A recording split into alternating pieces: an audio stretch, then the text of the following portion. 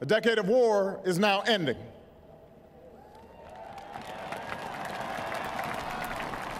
An economic recovery has begun. America's possibilities are limitless, for we possess all the qualities that this world without boundaries demands: youth and drive, diversity and openness, an endless capacity for risk, and a gift for reinvention. My fellow Americans, we are made for this moment, and we will seize it so long as we seize it together.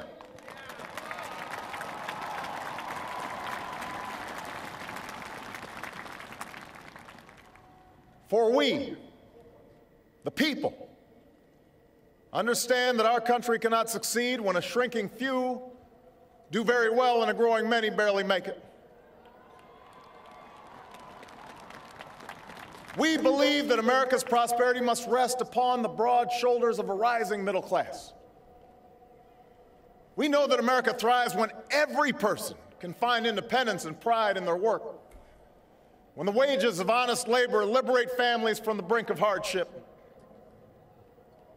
We are true to our creed when a little girl born into the bleakest poverty knows that she has the same chance to succeed as anybody else because she is an American, she is free, and she is equal not just in the eyes of God, but also in our own.